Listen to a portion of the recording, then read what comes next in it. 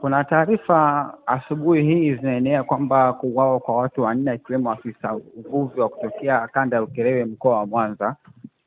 Labda hizi taarifa zipoje? Kwanza ni taarifa za kweli. Jana kipo kikosi kazi ambacho kimsingi kimepewa jukumu la kulinda rasilimali hizi za masuala ya ziwani, lakini pia kuhakikisha kwamba swala la uvuvi haramu haliendelei katika ziwa letu la Victoria. Sasa miongoni mwa kazi ambazo wanazifanya ni pamoja na kuendeleza doria baada ya kuwa ile operation, kama kumbuka kipindi fulani kuna operation kubwa ilifanyika dhidi ya uvuvi haramu. Lakini ilivyoisha ile, sasa jukumu lilobaki ni kuendeleza doria kuona kwamba watu waendelee na kufanya hiyo kazi haramu ya uvuvi haramu. Uvuvi unaruhusiwa, lakini uvuvi haramu hauruhusiwi. Jana majira ya kati ya saa 8 mpaka saa 10 kuna kisiwa kimoja kidogo kinaitwa Siga, kiko wilaya ya Ukerewe.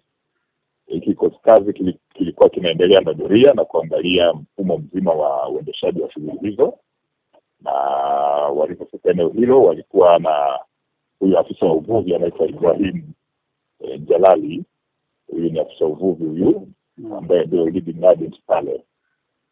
Alikuwa na wenzake kama wenzake watatu, lakini walikuwa na askari polisi wawili. Baada ya kufika pale walikagua eneo lile na wakabaini kuwepo kwa zana za uvuvi haramu ambapo zinatumika katika kuvua sangara pamoja na dagaa. Kwa hiyo wakiwa kwenye zoezi la kujua ni wakina nani wanahusika, alijitokeza mwenyekiti wa kitongoji wa eneo hilo ambaye tumemhifadhi jina.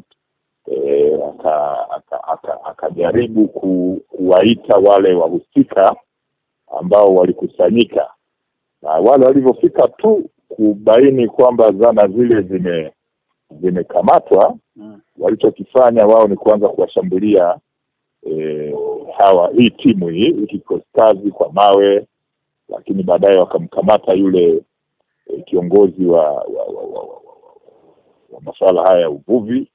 Wakaanza kumshambulia na baadaye huyu mtu alipoteza maisha. Kwa hiyo askari waliokuwepo pale walikuwa na silaha ambayo ilikuwa na haya mabomu ya machozi. Walipiga mabomu, lakini baadaye naye akashambuliwa, akawa amedondoka. Askari mwenzake ikabidi afanye kazi ya ziada sasa ya kuhakikisha kwamba situation ile haiwi mbaya zaidi. Kwa hiyo katika harakati hizo hao wahalifu watatu ambao walikuwa wameshamuua yule afisa wa uvuvi hao walipigwa risasi na wakapoteza maisha. Yupo mmoja naye amejeruhiwa kwenye paja. Kwa hiyo kwa ujumla watu waliopoteza maisha kwenye eneo hilo ni watu wanne, afisa uvuvi mmoja pamoja na hawa watu waliokuwa wanawashambulia watatu. Kwa hiyo kamati ya ulinzi, kamati ya usalama ya wilaya imefika eneo lile, lakini pia watuhumiwa wengine watatu wamekamatwa. Na uchunguzi kwa ujumla wa swala hili ambalo lilitokea pale unaendelea.